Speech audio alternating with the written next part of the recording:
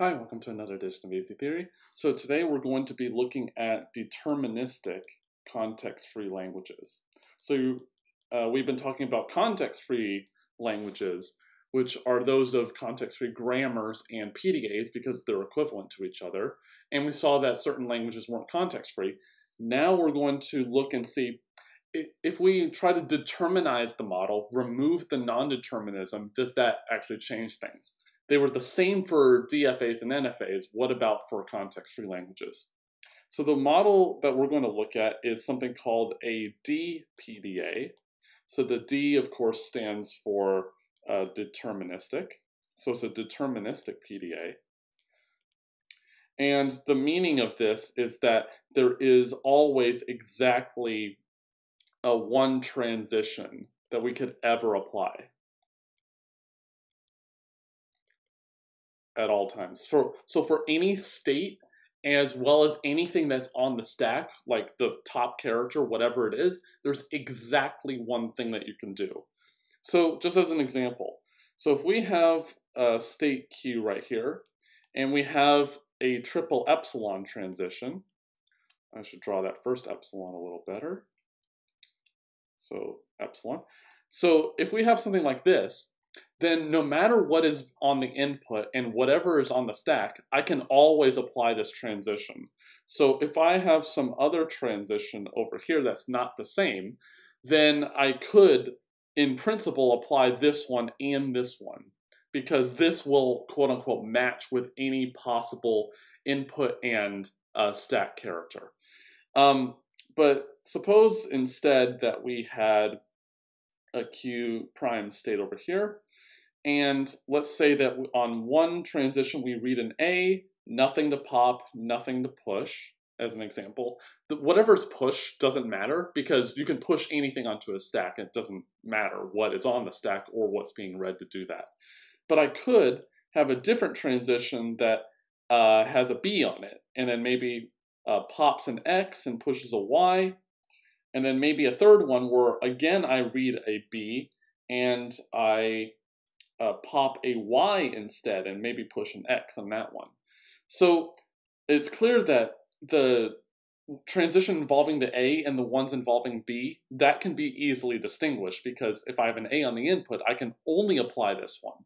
But if I have a B on the input, then I could theoretically have a choice between these two, but I can only apply one of them. Why? Because the Y here, if I have anything other than Y on the stack, I can't apply this transition. So that would limit me there. Then if I have an X on the stack, I can only apply this transition and not this one. Okay, so, and further, if I try to have any other transition that involves an A, maybe pops an X and pushes a Y or something, I can't have this green transition because if I have an A on the input and an X on the stack, then I can apply both of these transitions. So what we need to be able to do is to look at each state and think about for every possible input and thing to pop, there's exactly one transition to do every single time. If there's a state with triple epsilon coming out, it can only have one transition, which is that one. Because if I try to add any other one, that I could have a transition that maps to both of them. And we can't have that in a deterministic PDA. Okay, so that's what we are going to call a deterministic PDA. It behaves like a normal PDA, except we're restricting what the transitions out of a state can be. So what's an example of a deterministic PDA, deterministic context-free language? Well, we can easily see that all regular languages are DCFLs, and that's pretty easy to see because if I just have a DFA and add a, if I add epsilon goes to epsilon on each of the transitions, then each of the transitions is distinguished by what is being read because it's a DFA. So that pretty clearly shows that all regular languages are DCFLs. All DCFLs pretty obviously are CFLs because they're already PDAs. It's just a restriction on what types of transitions are allowed, whereas normal PDAs have no restriction. So that's pretty clear. One thing we can show, which is the only thing we're going to do today, is 0 to the n, 1 to the n. This famous non-regular language is a deterministic context-free language. Okay, and what is the reason for this? Is that the normal PDA that we make for this, and I'm going to draw it here, is not a deterministic PDA. So I'll show you what that looks like. So remember, we just pushed the $sign at the beginning, go to this state right here, where we, whenever we see a 0, we push a 0 on, triple epsilon our way over to another state where we match up all of the 1s with the 0s. And then at the very end, if everything matches, we pop with the $sign and accept. The only issue with this are this transition and this transition. Because, as I said before, if you have a triple epsilon coming out of a state, that needs to be the only transition involving that state. But this one has a self loop, and there's no real way around that. The only reason we have this triple epsilon guy in here is to allow ourselves to accept the empty string, because if I have anything red on this transition coming down here, then I can't accept the empty string because there's no way for it to even get down to this accept state over here. So we need to actually fix that. So the way to fix it is to accept at the very beginning if it is the empty string, and then do the same thing as before. And so this transition's okay because it's the only transition involving the start state. And so because it's 2 epsilons here, it doesn't have to be triple epsilon, but as for the first two matter. The thing that's pushed does not matter what it is. Then we're going to come here, and we're going to self loop just like before. No difference in the transition there. But now we can forget about the empty string because I can just accept right here. I don't have to do anything more. So then here, what I'm going to do is I'm going to have a copy of that 1 matching with 0 transition. So this is okay because if it's not the empty string, then it needs to be 0, 1 at least. And so that means if we're going to accept, there must be at least 1 occurrence of 1, and so this is okay to have. We may have 1 fewer self loop down here, but we don't really care about that.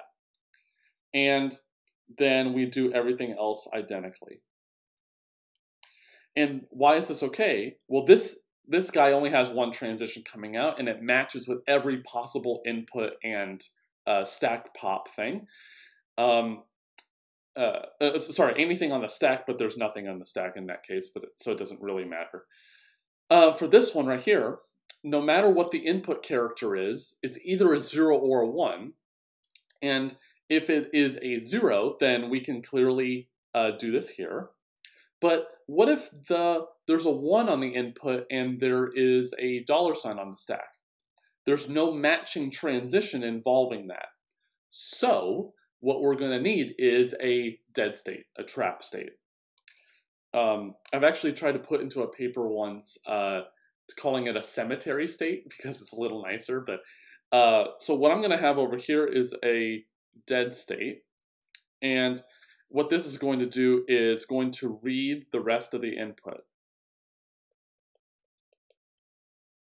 Okay, so we're going to actually try to force it to read the entire input at this point.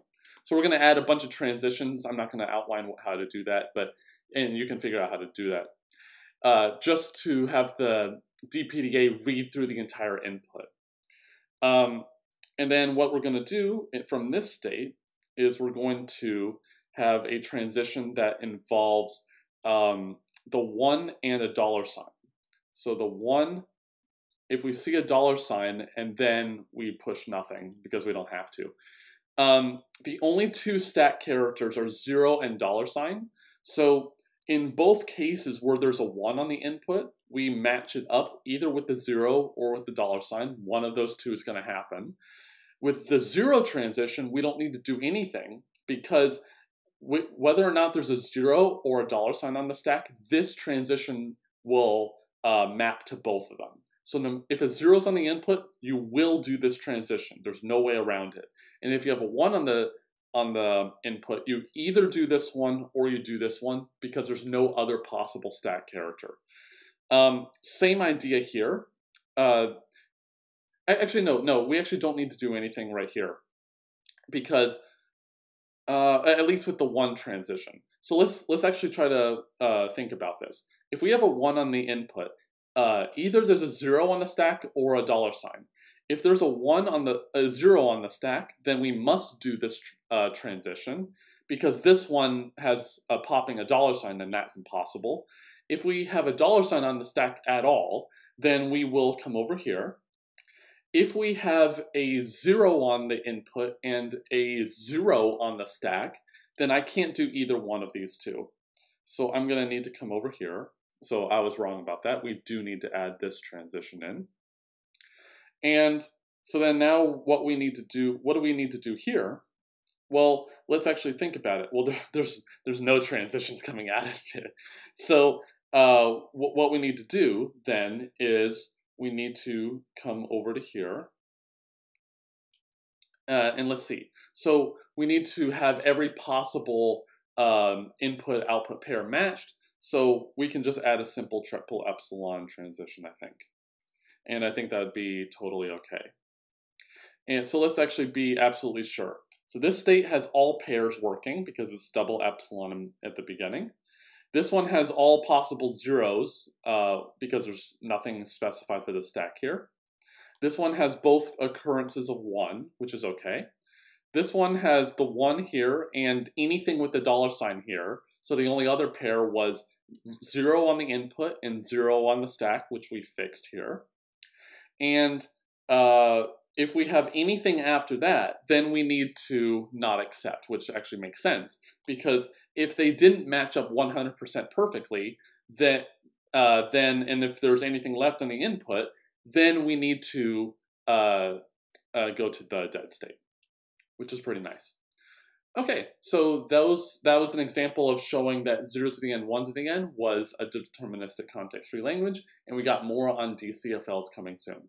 So hopefully that was interesting. Leave your thoughts about DCFLs in the comments below. As always, please like and subscribe to the channel. It really helps us out. There are many other links in the description if you want to support this channel further. If you want one-on-one tutoring, send me an email. And as always, thank you for watching, and I'll see you next time.